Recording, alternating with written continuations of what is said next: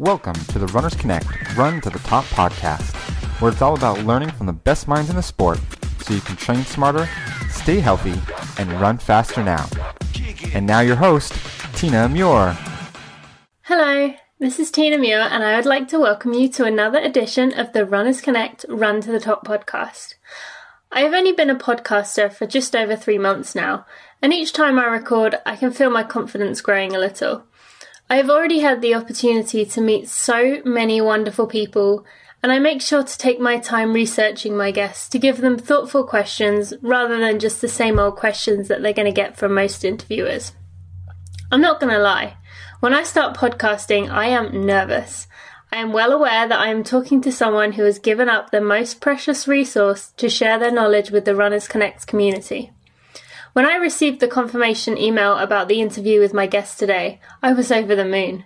However, that excitement soon turned to panic as I realised just how influential this guest was within our running world. I am pretty sure almost everyone listening has either read or at least heard of the book Born to Run. And when you hear that people like Matthew McConaughey have read the book and they requested to play one of the main characters in the upcoming film, it's hard to not be intimidated.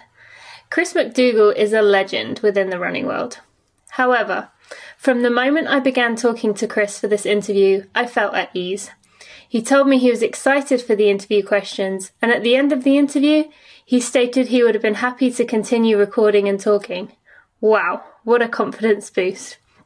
I'm sure you're going to enjoy this interview as much as I enjoyed talking to Chris, and you will learn so much, in addition to wanting to read his new book, Natural Born Heroes, as soon as you possibly can. So who is Chris McDougall? Chris is best known as the author of the 2009 book Born to Run, A Hidden Tribe, Super Athletes, and the Greatest Race the World Has Never Seen. It spent 178 weeks on the New York Times bestseller list, was selected as one of Amazon's 100 books to read in a lifetime, and was voted the Forbes and Washington Post Book of the Year. Born to Run is currently being made into a feature film. Chris also created the Outside magazine series Art of the Hero, and has also written for Esquire, the New York Times Magazine, Men's Journal, and Men's Health. His new book, Natural Born Heroes, How a Daring Band of Misfits Mastered the Lost Secrets of Strength and Endurance, releases this week and is available for purchase on Amazon, which you can access directly from runnersconnect.net/Natural Born Heroes. Some of the topics Chris and I are going to discuss today include how Chris knew Born to Run was going to be a success and what he would do to change it if he could go back. What gave Chris the inspiration to travel to Crete to learn about the unsung heroes of World War II and how they were able to accomplish what should have been impossible tasks. How Chris changed his perception of what a hero is and why we need to move away from the stereotypical Hollywood image of a hero towards the true traits of heroes: strength, skill, and most of all, compassion. Why we've become obsessed with competing and performing and what we can do to get back in tune with our bodies. Why most of our problems are linked back to a product to change a behaviour, what we can learn from a baby goat, what role the fascia plays in our human movement and why it has not become more popular in studies, why you should try to put yourself in a situation where you are forced to confront doubt every single day, and how you can use the Maffetone method to retrain your body to no longer reach out for sugar or go into panic mode to look for fast fuel. And finally, why our sharing social media culture is actually good for us and why we will bring more joy to our lives if we step away from the race culture right now to get back to sharing instead. The links we talk about today, in addition to Chris's new book, can be found at runnersconnect.net/Natural Born Heroes. That's Natural Born HEROES. We have lots to cover today, and this is an interview that is sure to get you thinking. So why don't we just do that, and let's go meet Chris. Welcome to the Run to the Top podcast, Chris. We're so excited to have you. I am delighted to be here. It's great to hear you say that as well. So most people know you because of your first bestseller book, Born to Run, which was arguably one of the greatest running books of all time. So let's talk about that just for a few moments first. So that book follows your discoveries about how the Tarahumara, am I saying that correct? I just want you to say that first thing again. Okay. First of all, the fact that you call it my first bestseller, which means that you think next one's going to be a bestseller too. I'm really happy about that. The fact that you call it the greatest running book, I'm not sure if you said this exactly, but I hope you said the greatest running book of all time, which I will now walk around on a cloud for the rest of the day. I did say arguably, but I do believe that myself. That is the best running book I have read. Something was going to deflate that balloon. Tarahumara is... Okay, Tarahumara. Okay, good to know. How they were able to run hundreds of miles across all kinds of terrains at speed without resting, yet most of us become injured after just a few short runs. And, it was a great book, as I've already said, and most people will actually have read it, or if they haven't, you definitely should check it out, and you can read it. Find the link on our show notes, which I'll mention in a minute. But did you ever imagine it would take off the way it did when you wrote that book? This is a hard thing to answer without sounding really arrogant. But logically, I kept thinking as I was working on the book, like, why would this not be a really popular book? Because running is hands down the world's most popular recreational sport. Nothing else even comes close. So you have millions and millions of people who run, and yet you look at the running bookshelf, it's really thin. It's out-of-print memoirs or the same old advice books, all the same old how-to books, like how to avoid chafing, how to go to the running shoe store. There's nothing out there which actually, to me, depicts what running is like for most of us, which is a fun adventure. So I thought, if this book doesn't do well, it's only because I screwed it up.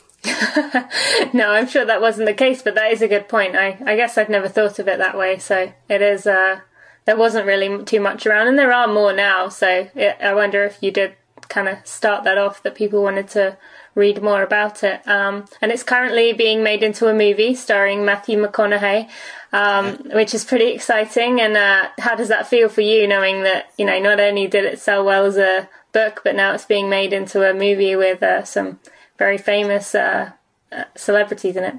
The funny thing about that is, I think because I live in a really rural area and we don't have any television here, so most of my contact with the outside world is sort of weird and sporadic. All my neighbors are Amish, by the way, so the conversation around here is never, ever about popular culture. Mm-hmm. So it is weird every once in a while when you get this message from the outside world, from Matthew McConaughey, that he has read the book. That's a really cool thing about it, is that it has reached a person that I have zero contact with, and somehow independently he read the book and really liked it, and was intrigued by the character of Caballo Blanco. Yeah. Wants to play it. I don't know, something about that is really exciting. It's even more exciting than the fact that the film was being made, the fact that the book itself has just sort of spiderwebbed out there in the direction of us all. Oh, I didn't even realize that he actually requested to play. I had that's crazy. I had no idea it was. I thought someone just reached out to him and said, "Will you be in the movie?" I didn't know that he read it and that was what inspired him. That's interesting. That's great. Wow. Yeah. And is there anything you would have done differently if you could have gone back and either written the book again or just when it came out? Anything you would have changed? I actually think I got really lucky. I think that there were a lot of mistakes that I ordinarily would have made, and I luckily didn't make writing this book. And I think the primary thing I got lucky about was that at the time I was writing the book, I was really kind of uncertain about this whole barefoot thing, this whole running shoe thing. This is stuff that I was researching. It was stuff that I found persuasive, but I wasn't myself a barefoot runner, and I felt like I was evaluating evidence. I was like a member of the jury. I wasn't a member of the prosecution. I was just kind of weighing the information here. And so at the time I wrote the book, I was, I think, much more unbiased and objective about barefoot running than I became subsequently. Then now years later, I'm much more of like a foamy-mouthed zealot. And I'm glad I wasn't back then, because I think it would have actually spoiled the book. Back then I was kind of like, look, here's what people are saying, judge for yourself. Back now I'm like, no, scientific evidence, I'm right. Listen to me. So that is one big pitfall that I luckily sidestepped. The only other thing I would change is, it's funny, people keep telling me that chapter 2 is boring. I didn't think so. I thought it was kind of ingenious, but I think I would have taken popular opinion in stride and actually changed chapter 2. Okay. Well, I mean, I guess in some ways it's good that you are open to listening to people's opinions about specific chapters. I mean, I can't remember specifically what chapter 2 was, but as it has been a few years, but that's good. That's good to know. And actually, I was going to mention it later, but maybe it's a good time to talk about it now. You actually, in your new book, which we're going to go on to talk about in a moment, you one of your chapters, you started with a quote from Dr. Daniel Lieberman, who was actually a guest on our podcast a few weeks ago, and he mentioned how he began looking into that area of barefoot running, and he explained quite a few things, and it was really interesting talking to him and then seeing it in your book, seeing a quote from him. And has he played a role in what you've kind of researched over the years? It's funny, we have a weird history together, Dan and I, because number one, I think if he had taught me when I was in school, I actually probably would have gone to class, I find him to be unbelievably funny and cool and interesting.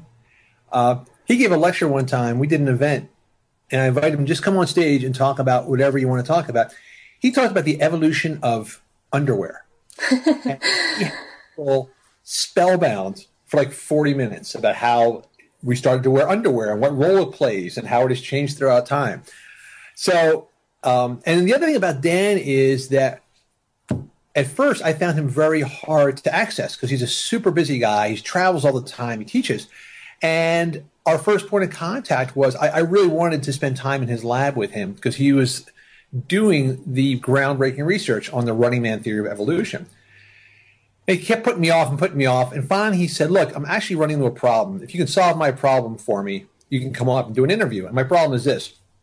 I need to find a one-armed ultra runner who runs with his prosthetic attached, not with the prosthetic unattached, because I got a million of those. Some guy who runs with a thing attached. You find me that guy, and you can come on up and watch the research. And what he was basically trying to do is figure out what role the swinging arms play in balance. But the best way to do that is to actually remove an arm and see what the difference is. But it's hard to do that with a two-armed person. So luckily, I actually tracked a dude down. I tracked him down like 20 minutes. I found a guy in San Diego who is an Ironman triathlete, likes to keep his prosthetic on, set up the experiment for Dan. And Dan's, all right, come on up to Cambridge. And then we started hanging out together. We found out that actually one of my closest friends from college, Dan had a major crush on when he was in middle school. And so we became sort of linked ever since.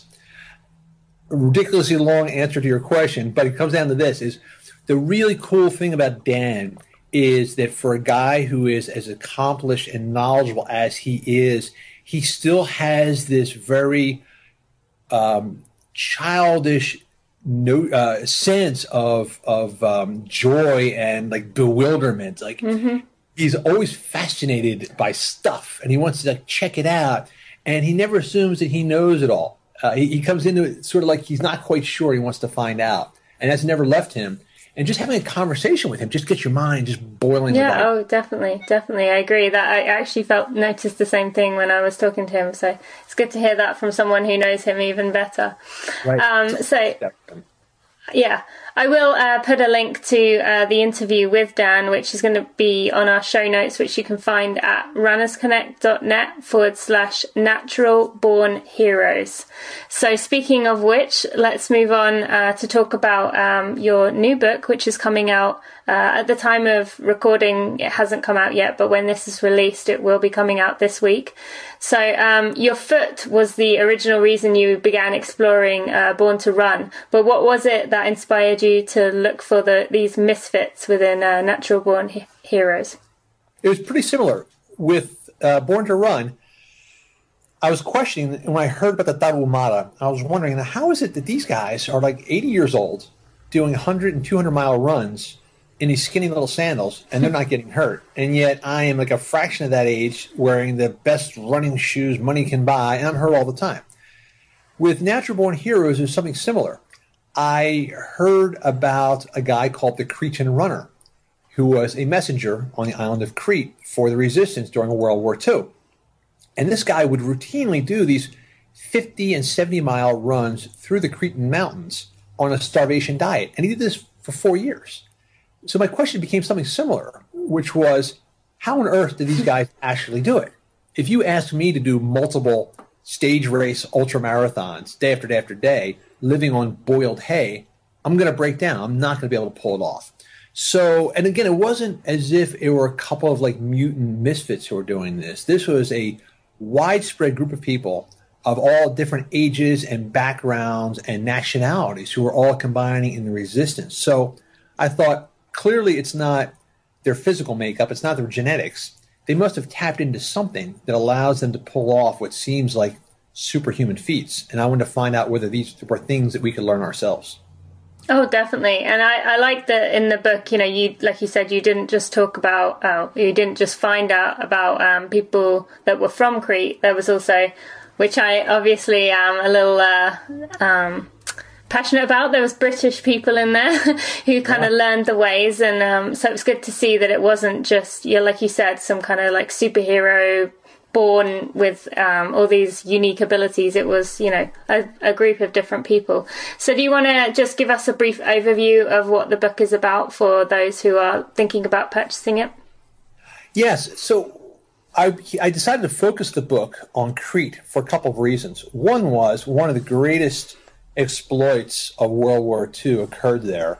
And again, it was this beautiful moment of Zen inspiration because there was a band of Greek and British resistance fighters who were up in the mountains. They're surrounded by 80,000 German soldiers on a very small island, which meant that they really didn't have a lot of opportunity to pull off any kind of armed conflict because they would be destroyed. You engage them in fighting, they will wipe you out. And besides, at this point, it was pretty clear that lots of shooting was only going to create more shooting. Like the fighting was leading nowhere. So they had this idea of like, you know what? Let's just do something dramatic, which puts this fear into the soldiers around us. We'll never outshoot them, but what if we like outmaneuver them? So they came up with this plan of making the commanding German general, the most heavily protected person on the island, just disappear, just vanish, and get him off the island.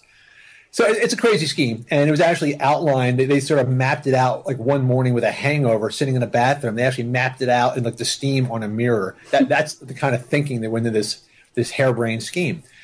But off they went to try and capture the commanding German general and then take him on the run across the island while being pursued. And that's why I wanted to focus on that. What became really intriguing was when you start to drill deeper about why this would take place be successful on Crete. It's because of all of these centuries and centuries worth of education about the Greek heroic ideal. The idea of the hero actually was born on the island of Crete. Zeus, according to mythology, was born on the island of Crete. So when you go up against the Cretans, you're not just going up against, a shepherd walking around with a stick over his shoulder. You're going up against a guy who has been born into a culture of heroism which dates back thousands of years. Oh yeah, I that's a great summary right there, because I was thinking after reading it, I didn't know there were so many different aspects of it that I mean, obviously the story focuses on what you just mentioned right there, but you did bring in all the different aspects of, how they did it, and I loved how you kind of bounced around between what they were doing and your story of how, when you went over there and kind of like saw through it, and other little people that were involved over the years, and, even things down to parkour, which was really interesting. So thank you for the summary there. So in the book, you talked about how we are alike as humans. You also mentioned that a few minutes ago. And you said there's a gender difference of less than 10%. And you mentioned some of the inspirational accomplishments like Diana Nyad, Amelia Boone, Pam Reed. But why do you think right now in our Western culture there's such a big focus on these differences rather than how we are so similar? If I were a woman right now, I think I'd be really annoyed, outraged, because the entire world of sport has been created by men for men. And the fact that, until very, very recent, until the 1980s, I was in college and women were still not allowed to compete in the marathon. And again, it's crazy. Anyway, so basically what happened was, I believe, that the people who dominated entertainment and sporting culture created performances which highlighted the differences between men and women. So if I personally want to create a sport that I want everyone to do, I will highlight things that I personally am good at and not things that I am poor at. So you look at the sports which sort of dominate, football, basketball, hockey. These are sports created by men for men to highlight distinctly male attributes, which is upper body strength and explosive power. The only thing about that is that those are not our strength as a species. Those are strengths for a gender. But you take a man in the wild and have him rely on his upper body strength and his explosive power, and he will become food for bears overnight. You cannot compete with other creatures. Where we can compete with other creatures, where our species is really strong, has to do with agility and endurance. Those are the things we're really good at. We can move long distances on our bipedal upright feet and do that extremely well. So I have a feeling I'm giving you a really convoluted answer to what should be a simple question, but it basically comes down to this. I think we've strayed from what we do well as a species, and we've specialized in the stuff that we're not really that good at. And the things that we are good at as a species, that's where you see the differences between men and women are diminished. So you look at, you mentioned Pam Reed and Diana Nyad. In long-distance endurance events, long-distance swimming, long-distance running, that's what humans are really good at. And you can tell it because men and women are both good at these events. Parkour, the idea of using your agility and flexibility to move across your terrain. That is a naturally evolved human activity. And when you look at parkour, men and women are almost equally good at it.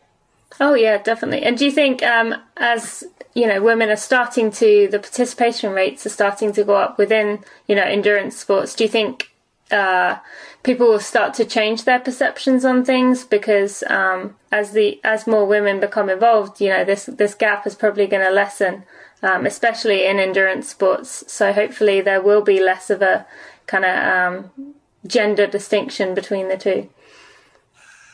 We're going through something right now in the United States where a professional American football player decided to step away from the sport at age 24. He stepped away from a multi-million-dollar contract because the overwhelming evidence of the concussion rates and the brain damage from this sport finally convinced this guy, like, age 24, I am not going to risk my brain in order to earn money. And he's being lambasted as a fool. Why would you give up that kind of money? He's like, because, I can earn money, but I can't replace my brain. So your question is whether attitudes will change. I don't know. I'm not particularly optimistic, to be honest. I think that people like to do what they like to do, and getting that shining light of clarity to penetrate sometimes is you would think that this guy who is clearly making a moral, ethical, and personal choice would be applauded, and instead he's being, lambasted. I would like to think that because I think something like 80% of new runners right now are women. Yeah. When you look at parkour, which again, 10 years ago, there were almost no women in parkour at all. You look at it now, and some of the really exciting performers in parkour are women. So I like to think that is going to go viral and spread. Yeah. But I don't know. I'm a pessimist by nature, so yeah, it's difficult to know. Although, as we are kind of in this area, we'll keep going with it. But I just want to talk about what Erwan Lecour is. I don't know if I'm saying that right. How he talked about the health club industry, and that the health club industry is the only business that depends on customers not showing up. And you talked about this quite a lot in the book, and how, the purpose of them is to create bodies that look as alike as possible, but they're not useful. What does it help you if you can, bench press something, but you can't, for me, example, if I can't do a pull-up or anything like that. If I was hanging on to something, I'd be done for, because I couldn't lift my own body weight up. But I do think there is an image changing kind of thing away from this, like what you call the super male, towards strong and unique bodies, maybe more so in women than in men. But would you agree with that there has been some kind of change? I'm not sure. I am not sure. I think the difficulty is once you become convinced of something yourself, it's easy to find evidence to back up or other examples to back it up. And I agree with you. My first inclination is to say absolutely yes. When I'm in the UK, I went to an all-women's parkour class, and I'm surrounded by like 30 like super strong, agile women. So from that perspective, to me, it's like, yeah, this is taking off like wildfire.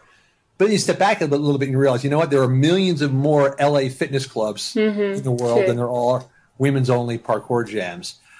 I think, and I also saw something similar, sort of a rise and fall with the running shoe industry. And that's why I also have a bit of a in perspective, because there was this brief shining moment when people were really intrigued by the idea of running form and stripping away all the bogus marketing nonsense attached to running shoes and really learning about running form. And yet I feel like now 5 years later, I'm watching just like this tsunami of marketing just overwhelm that nascent movement. And that's why I like to think that the difficulty with gyms is they are just too much money. There's just too much money attached to let some naked French dude in board shorts in Brazil, knock them down.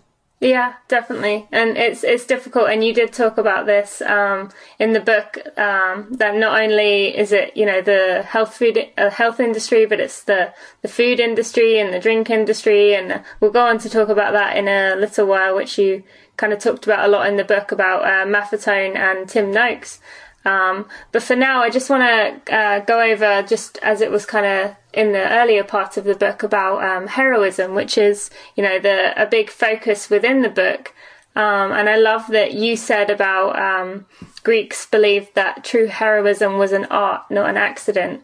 And how heroism was not about strength or boldness, but about compassion. And could you just tell us a little more about what you found about true heroes compared to, what we see, maybe on the TV or just within the media about, these people born with superhuman strengths or whatever, but instead it's not really about that. Yeah, this was a surprise to me too. Again, kind of similarly, I hate to keep cycling back to running shoes, but, that was like the first time in my life that I felt like I did something smart. I feel like with running shoes, I was really convinced of one thing and I learned something differently. And to me, that's got a major shift in my own perspective. I can't think of many times in my life where I had believed something for a very long time and then came to believe the opposite. And that's what happened to me with running shoes. And the idea of the hero was kind of similar. I assumed that a hero was someone who's willing to sacrifice him or herself, and that he or she was someone big and powerful that would assert themselves in a moment of crisis.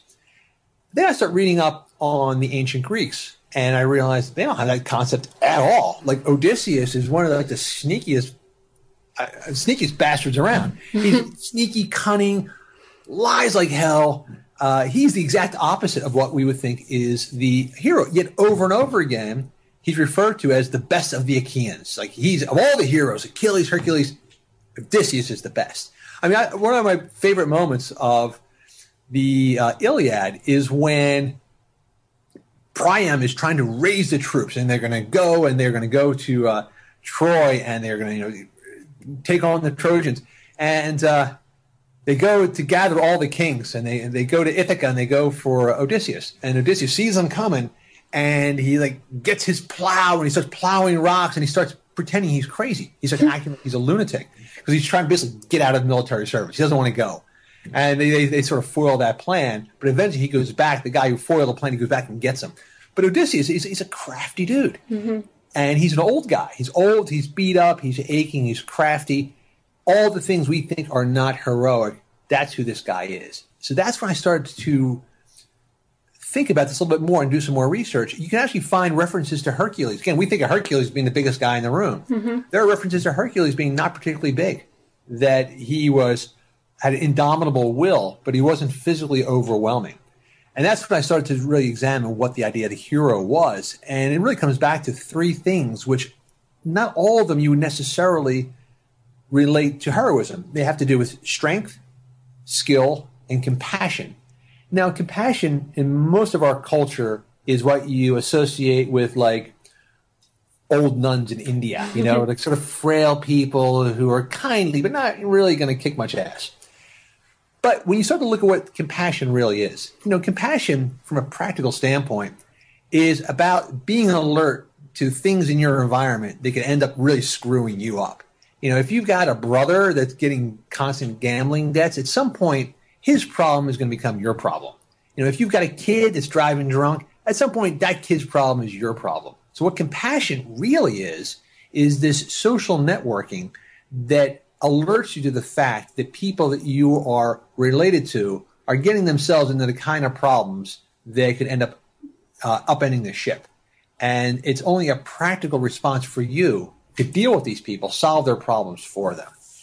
So that's what I started becoming intrigued by was I wonder if we cannot reverse this misguided Hollywood notion of what a hero is and get it back to the really practical one, which is someone who is skillful, who has developed bodily strength, not necessarily muscular strength, and is also so in tune with people around them that he can actually step in with preventative measures before they become out of control. Oh, yeah. And I like that you talked about empathy as well and how that is, you know, another source of strength, and that relates to that compassion as well. And then so related to that, you talked about how we've stopped relying on our wonderfully adaptable bodies. And do you think this is partly why we have such a hard time listening to our bodies when they're trying to tell us something? You know, especially when it comes to running, we've become so reliant on our GPS watches and what things, you know, what we should be doing, rather than actually listening to what our body is actually telling us. Do you think part of that is true? Yeah. There's so much at work here too. You know, we've created this competition culture as well. Everything's always about races and times and speed and not about skill and development. Every single day I open my email, and every single day I have dozens, if not hundreds of messages from people saying, how long will it take me to adapt? I want to run barefoot. How long is it going to take? My calves are sore. When will this stuff be sore? So, dude, what is the fucking hurry? What is the hurry? But it's like, how quickly can I compete? Because I still want to run a marathon in 2 months. It's not about mastering the skill. I mean, imagine if some kid's playing the violin, like, how long until I can play, you know, a sonata? You know, it's as long as it takes until you learn it. So again, it's a difficulty. The idea of not listening to the body is that people are not interested in what the body has to say. What they're interested in is how quickly they can then perform at a level they want to perform at. But, you know, that phrase gets thrown around so much. Listen to your body. Well, what exactly does that mean? What exactly are you listening to? And when you hear it, how are you supposed to respond? I think that phrase has become this sort of idiotic panacea that's chucked out there without any instruction as to what you're supposed to be listening for and how you're supposed to respond. That's interesting. And actually, we do use that one quite a lot, and I find myself saying it to other people, but it is hard to know what that means. I mean, it may even change from day to day, depending on what you're doing, what point in your life you've been at. So yeah, you're definitely right there. Also, can I point out one more thing too? Yeah. You know, this again, the idea of listening to the body. You know, we say that a lot too, but yet the message we tend to get is actually not that your body is a solution, but something else is a solution. Like get a massage, or go to a class, or change your shoes. Change your shoes every 300 or 500 miles. That most of our problems are usually linked back to a product as opposed to changing a behavior. I came across something recently. Again, I feel like I've really applied myself to this idea of changing movement, natural movement, and yet every once in a while I find myself realizing that I haven't been practicing my own medicine. So, you know, not recently I've been having this like groin problem. Like, why is my groin sore? When I'm running, it's sore. And I finally, like after weeks of being perplexed by this, I just looked down and realized, that's weird. Like my right knee, for some reason, I kept sort of veering it to off to the side. So as I'm running, instead of bringing my knee straight forward, it's kind of veering off to the side and then coming forward again. So I was doing this kind of loop with my leg. I thought, I wonder if I just stopped doing that. So I just straightened my leg, and the groin pain vanished like immediately. But again, I was not listening. I wasn't actually trying to change the behavior. I was just assuming that something was wrong and I couldn't fix it. Yeah, and I think we often jump to that, actually. And that reminds me of something else that you said within the book, which was all the strength, speed and suppleness you need, you already have. You just need to release it. So that kind of relates to that there, that you have everything you need. You just have to actually take it in and do what you can with it. But how can our listeners embrace that in their daily lives? Or like you said, listening to the body has kind of been overused a little bit, but what can they do instead, from your opinion? Answer, but it's springing to mind immediately. I'll try it out, and I'll try to give you a better one. My first answer is we have some goats, and this baby goat was born the other day. So I went out to take a picture of it. It was just born. It was lying on the ground. It was still wet and covered with membrane stuff. I took a picture, and then I realized the picture wasn't that good. So I went back to take another picture an hour later. And by this point, the thing was on its feet and walking around and jumping around. Wow. God, 60 minutes. This is a completely different animal and already relying on its natural strength. That to me is what it's all about. When we talk about all this natural ability we have inside, I feel like in a lot of ways we're the same as that baby goat, except no one told that baby goat, you better do this or you're going to get hurt, or be careful, put your helmet on and only do this. The baby goat isn't, I can't believe I am talking about a baby goat, but the baby goat is not being barraged by cautionary tales and told to put limits on things. It just gets up and starts to move. Most of us don't do that. Mm-hmm. When you want to exercise, you go to a gym where everything has been designed to keep you in one place. Do not go swinging around. Go one place, stand on this machine, which has been padded, it probably has a seat belt, and has been wiped down for you, and then move this thing on a pulley, which will not veer in any direction, and do this over and over again. Yeah. So all the range of motion, all the unpredictability and flexibility has been removed from your life in every direction. Mm-hmm. Even when you go out to run, most of us are running on these unbelievably smooth paved surfaces. There's not a single pebble between you and the ground. And so you just run in this very predictable, calm, repetitive motion. Mm-hmm. So that's the thing about it, is we've taken all this flexibility and adaptability and we just stripped it out of our lives. So I'll give you an example, hopefully a better answer than that one. I was really intrigued by throwing. I was never a good thrower myself. And one of the things I come across was this notion that humans are good throwers. So I contacted this guy who is a knife thrower, and he came over to my place and he set up a target. And the first couple of times I tried to throw, I was terrible. And then he just shifted my form a little bit. And next thing I know, I'm sinking these knives into this target. Wow. And what he pointed out to me was humans are naturally good throwers. Just most of us never let that ability come out. Mm-hmm. And when you do, suddenly you're amazingly efficient. Huh. Interesting. And I could believe that with a lot of things, actually. I think a lot of the time, we are trying to force something that just isn't natural, and that's a great time for us now to move on to fascia. You talk about that quite a lot in the book and its role in the human body for movement, and particularly for running. And I found it really interesting about everything in that chapter about fascia and how it remembers your movements and how posture becomes structure. So could you kind of explain a little bit about your findings about fascia? Fascia is fascinating. There's a guy in San Francisco, Dr. Kelly Starrett, who is a physical therapist. He has a book called Becoming a Supple Leopard. Mm-hmm. And I'm really jealous because I love that idea, the supple leopard. To me, it's exactly what you're trying to do. But Kelly Starrett has this phrase. He says, practice doesn't make perfect. Practice makes permanent. And he does a lot with jump ropes. And when you watch people jump rope, they get into certain habits, and that becomes the way they jump rope. And it's very hard for them to break it. And yet, if you change your form to jump rope, it suddenly becomes very quick, easy, rhythmic.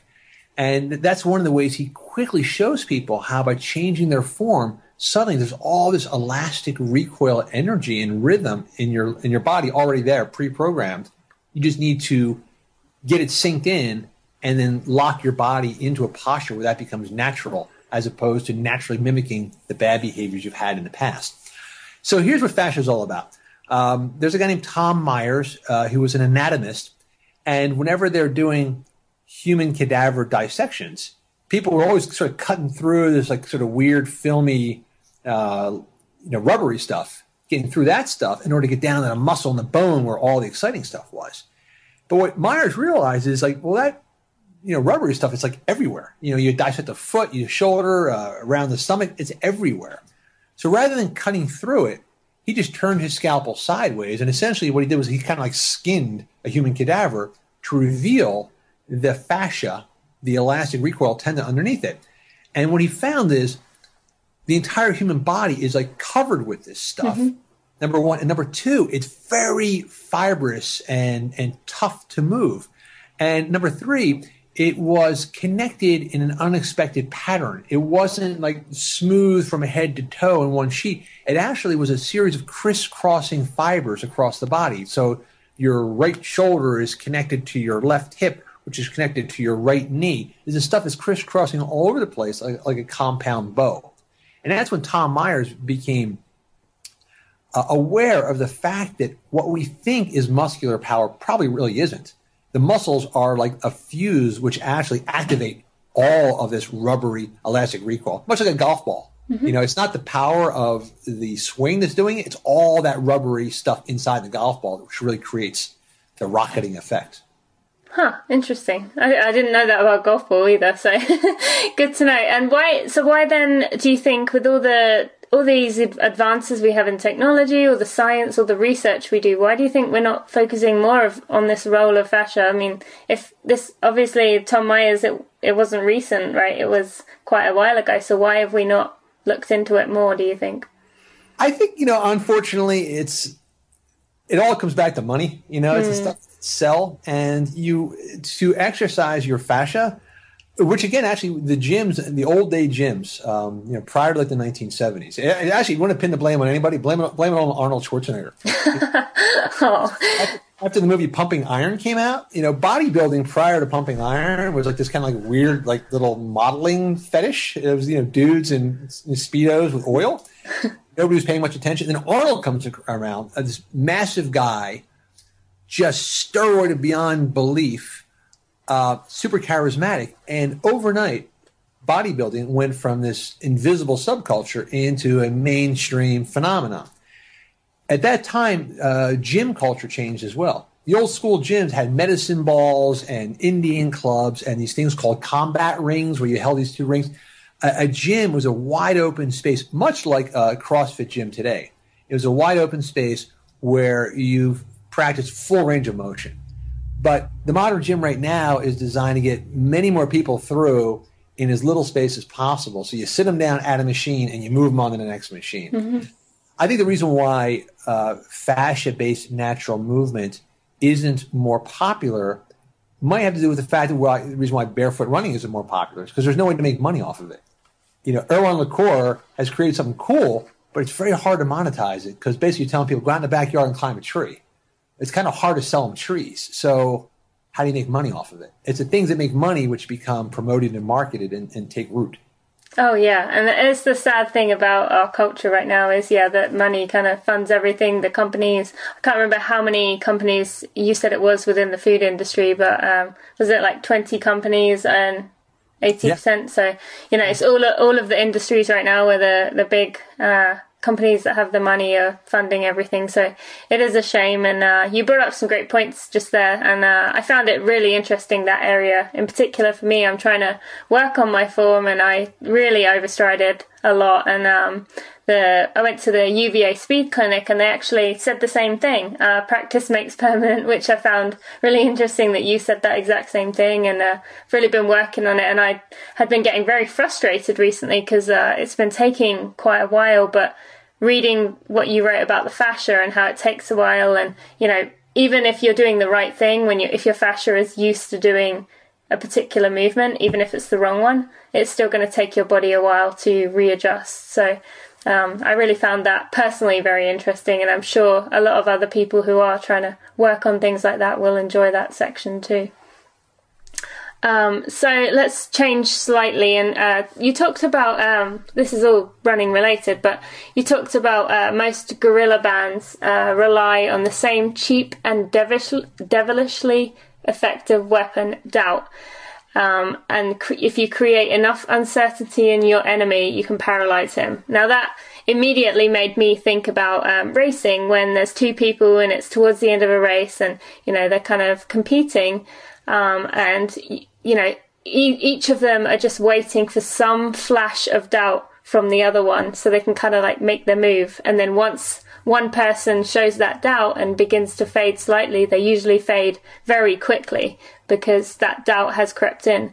I'm sure that wasn't where you were going with that, but that's kind of where it took me thinking about that. So did you kind of see that from a running perspective, or did you take it, purely from the guerrilla kind of standpoint? No, you brought up a great point, because it does loop into someone that I really wanted to write about in this book and didn't. But I did write about him for a web series I created for Outside Magazine, and that's Percy Cerutty. So Percy Cerutty, the eccentric, great Australian coach who coached Herb Elliott and many others.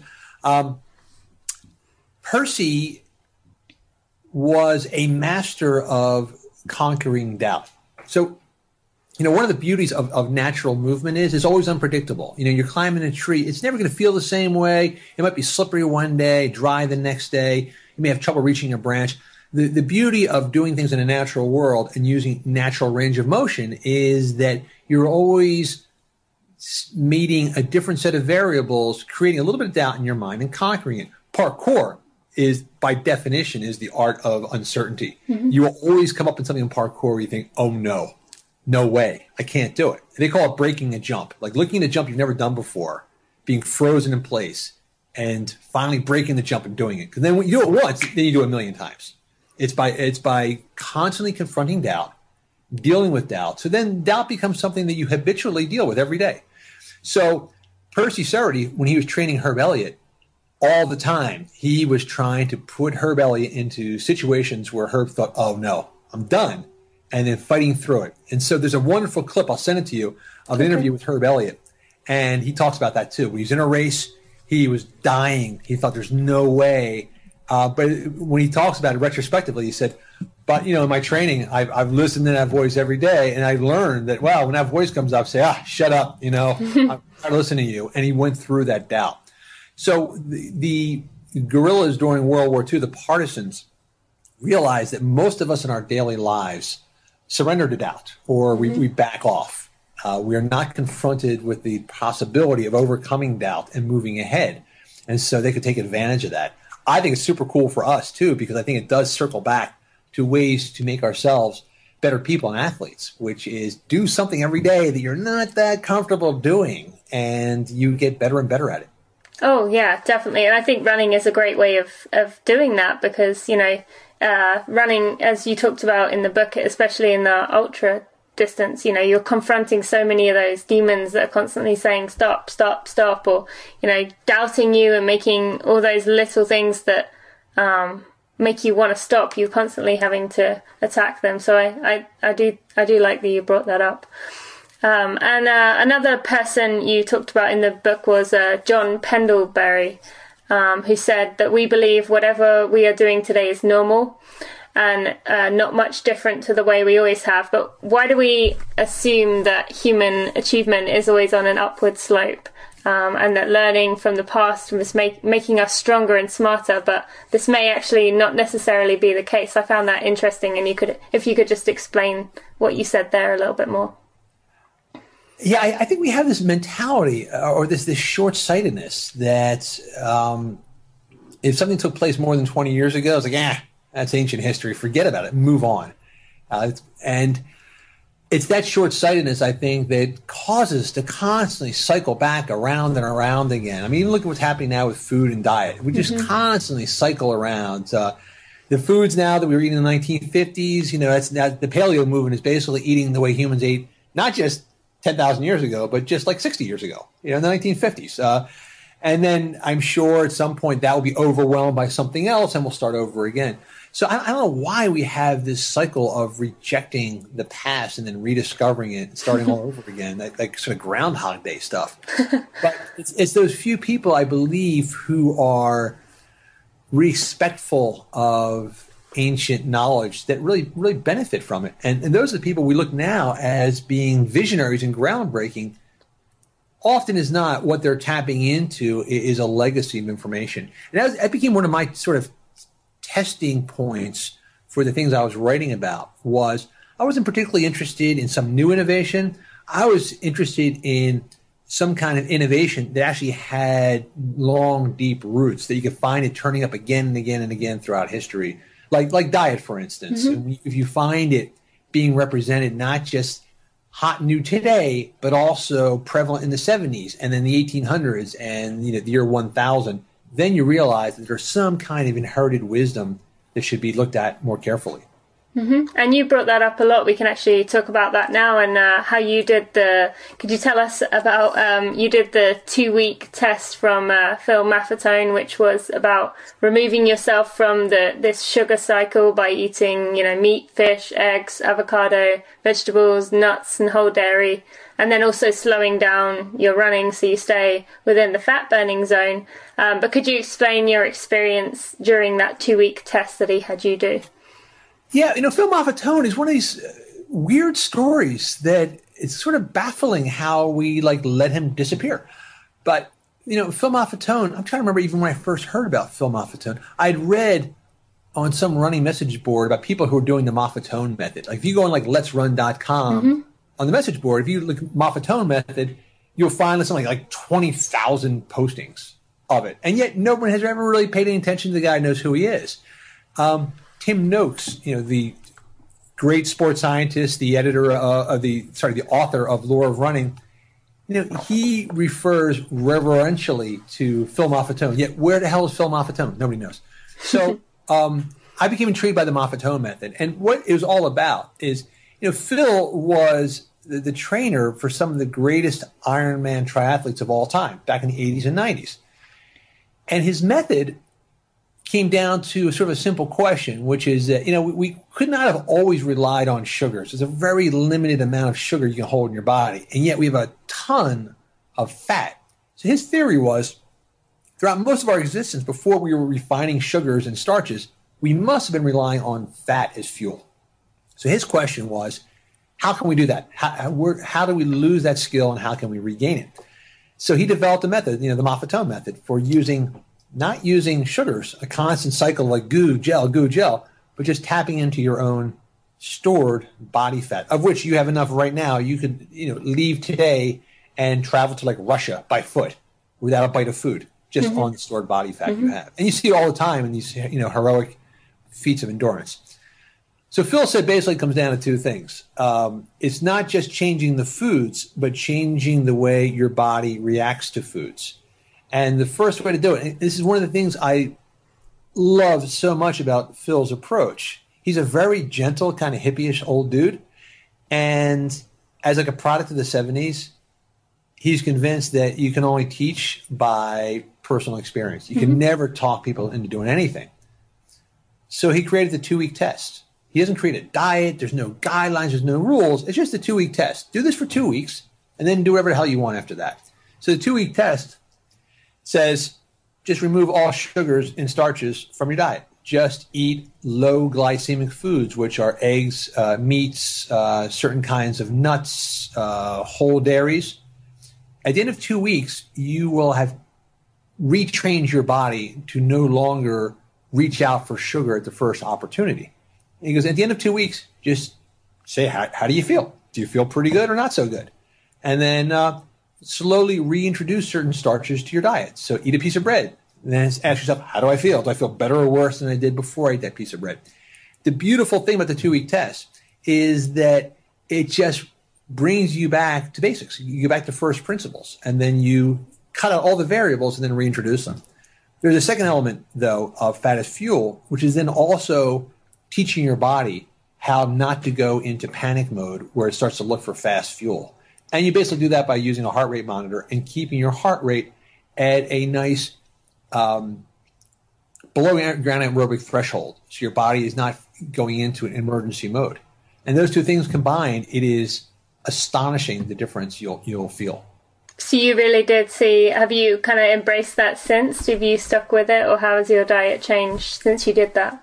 Yeah, well, again, the beautiful thing about it is Phil hates the word diet, because diet. Okay, yeah. Bad choice of word. But what I found is I feel like the lesson has been learned, ingrained. So, yeah, I'm constantly like, I was on a long flight. I was starving, so I bought a sandwich. I got on the plane like, ugh, I really regret that I ate that sandwich. You feel the difference immediately. In the past, I would have known. I would have thought, my stomach feels bloated. I don't know why. Now I know exactly why. It's exactly what I ate. And as far as the heart rate monitor training is concerned, yeah, absolutely. I feel that when I start to push myself beyond an acceptable level, I'll pay the price for it. Doesn't mean you shouldn't do it, but when I feel sore and beat up, now I know why. Huh, interesting. That's really interesting. And I did, like you just mentioned, I like that it was the 2 weeks. You really approach it, really attack it, do it for 2 weeks, and then you start to bring things back in, so you really can see what things, bother you, what things make you feel good, and what things make you feel bad. So I think that's a realistic amount of time for someone to actually be able to do it, rather than saying, 6 months, or, like you said, on a diet, it kind of, everyone knows at some point that diet is going to end, but it's hard to see the light at the end of the tunnel, because if you are on a traditional diet, then, you don't intend to ever get off that if you are trying to lose weight. Something else too, earlier we talked about listening to your body. Mm-hmm. That's what Phil Malfatone's all about.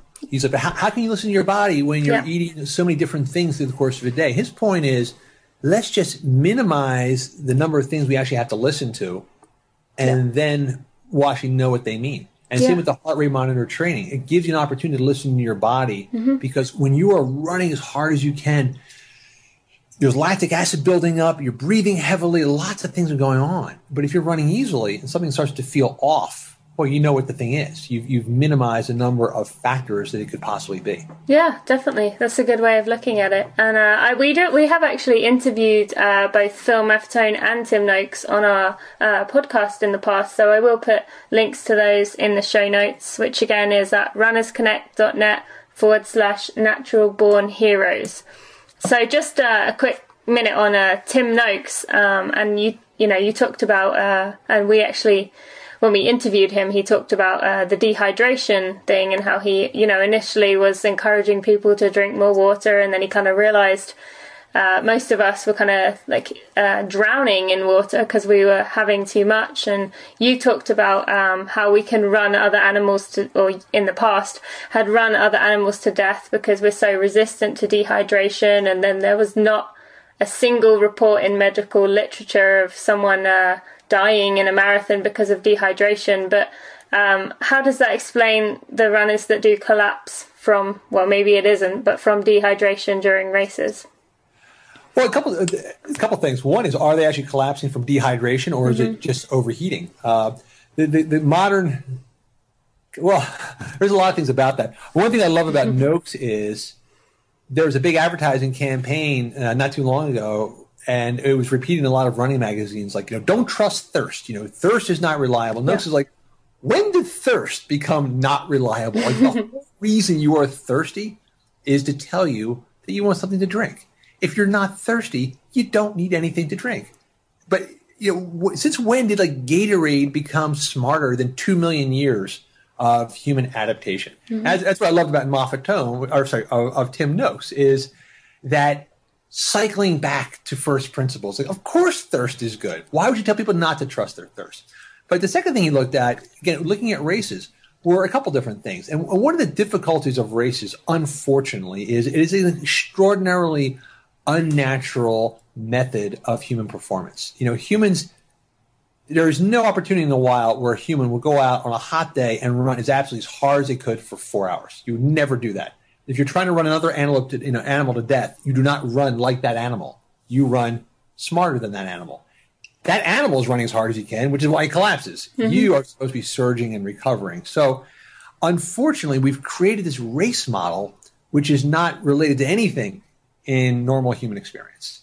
And that's where people get in trouble. They are pushing themselves at the absolute red zone limit of what a human animal can endure. When most of the time you want to never, ever put yourself into a point of collapse. Yet we do it all the time.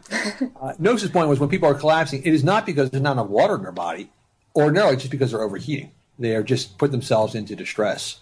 But he said he never found a case. And he goes, the danger is when people do collapse, the assumption is, oh, they're dehydrated, so they start pumping them full of fluids. They already have plenty of fluids. The problem is actually something else. Yeah. So, yeah. Yeah, that's a good way of thinking about things, actually. And I guess I hadn't thought of it that way either. And then, so talking about, how we've learned things from in the past, you talked about the 3 occupations that have always been what we desire the most, being hunting, gathering, and sharing. But do you think our sharing, when you say sharing, to me right now in our current culture, I think of, social media and sharing our, every move with the world by putting it out there. But do you think it's kind of gone out of control, or do you think this is just part of a natural cycle? Oh, I think it's awesome. I think it's amazing. The fact that we're doing this right now, what you and I are doing was not possible a little while ago. You and I are sharing ideas. But now it is crazy the amount of things I search for every day and how to do, like the information I get from the internet. I think, we're in a golden era of sharing. I think it's a wonderful thing. And you do tend to see it, I believe, it seems to be the new mindset in technology startups, the sense that work is not from the top down, that we are a bunch of brains of equal importance, and that we will benefit by sharing a lot of things like, of information. Mm-hmm. So no, I think in some ways we are actually sort of cycling back to what was probably the norm tens of thousands of years ago. Like, for instance, if you knew where the best acorns were, you didn't keep it to yourself because you'd be fat on acorns and everyone else in the family would die. The culture thrived together, not laterally. Okay, yeah, definitely. And actually that works in perfectly towards what I was going to bring in, kind of like a conclusion. At the end of your book, it all kind of clicked together for you about what you and Chris White, who you talk about in the book quite a lot, what you'd been looking for. And you talked about comparison, how the whole time you were kind of out there in Crete, you were trying to win, trying to be the best, and rather than trying to learn, whereas Chris had created his own hero essentially and absorbed it. But why do you think that is, that we've now come to this stage where we are constantly looking for comparison, looking for things to be better than others, when we should just be sharing our knowledge and helping one another to be the best we can be? Yeah, it's really unfortunate we've gotten into this whole accumulation competition mentality. It seems to be something like late in life, a lot of us sort of step back and realize, you know what, all this striving, competing isn't really getting us anywhere. Mm-hmm. You hear a lot of times in running as well, where when people step away from the race culture and just start to do fun runs and trail runs and have a good time, like suddenly they realize, my God, my running is so much more satisfying than it was back then when I was constantly trying to shave 2 seconds off of a PR. Mm-hmm. I don't know why it started. I don't know if it was sort of the rise of capitalism or what, but the sense that you need to get and not share has really spoiled a lot of things for a lot of people. And it's when people start to just sort of give back a little bit and relax and enjoy the moment as opposed to trying to benefit from it, that all that kind of enjoyment and joy starts to flood in. Oh yeah, and I feel like you were talking directly to my heart just there. I've only been recently in the past few weeks, I say learning it, but I'll probably have to learn it over and over again, but learning how to enjoy my running and not force it, thinking, I spent such a long time thinking, well, when's my chance? When's my turn? When's it my turn to run well? But it was only when I started to step back and think about actually enjoying it for the motion that it is, and just enjoying the journey rather than looking for the outcome, that I actually did start to enjoy it rather than feeling it was a chore. So I'm glad you brought that up as a good ending. There's a weekly trail run that I try to go to as often as I can out where I live, and it's always on like crappy, crazy trails, often in the dark. Mm-hmm. They will run in any weather. Mm-hmm. There's no way you are going to perform well because you're like running through snow or mud, or you're losing the trail. And yet those runs are the most fun. And afterwards, everyone sits around like tailgates and drinks and eats. There's no way you're beating anybody else. You're lucky if you get out of the woods without blood on your legs. And for me, like that's the thing I want to do over and over again. Yeah. And you have no idea what the time or the distance is. It was just you played in the woods for an hour. Yeah, and it's good you mentioned the word play right there, because it is we almost need to get back to being a child where you do play, where running is a sense of playing, another form of playing and running across the room, rather than, I have to go run until my Garmin beeps 9.00. So that's a great way to bring it all together. So I am going to put a link to the book, and I hope everyone has enjoyed learning from you. I know I have. But just to finish, if you could give me one word to describe what you would like to become, accomplish, achieve this year, what would it be? Compassion. I think that is, of the three things I try to learn, strength and skill was fun. Compassion is a very hard one to do on a daily basis. Okay. Yeah, that's a great one. And that came to you very easily, so it must be very close to the heart. So I like that. And well, thank you so much, Chris, for your time. I really appreciate it. And I'm sure our listeners will have learned a lot today. And you can purchase Natural Born Heroes, so make sure you do that and give it a read. I would definitely recommend it. So thank you for your time. I loved it. I would do this every day. This was really fun. Oh, I hope that's for our event in London. I think it's in May 14th or so. Okay. Well, I'm actually in America. Yeah, I live in Kentucky. So. Okay. I was afraid you say Lancaster. I thought, oh man, you're an hour away. Oh no, unfortunately not. I'm in America, but yeah, I appreciate your time. Sure, it was really fun. Thank you. What an interview. We covered so much, and that's just scratching the surface of what his book is about. Make sure you go purchase it if you have not already while we were talking. If you enjoyed today's podcast, it would really mean a lot to me if you could leave a review on iTunes. On the show notes at runnersconnect.net/naturalbornheroes, there is a video demonstration of just how to do that. It would really help us rise up the rankings in iTunes to reach our goal of being the #1 running podcast. It only takes a few minutes, I promise. Thank you so much in advance. Chris and I have talked about having another interview in a few months to dive into those topics even more, so make sure you stay tuned. But for now, go put yourself in a situation where you confront doubt. Have a great week.